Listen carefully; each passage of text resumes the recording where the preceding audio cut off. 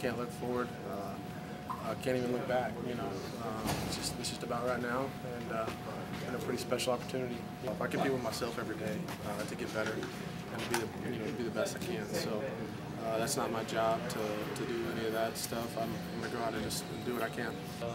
I love competing, and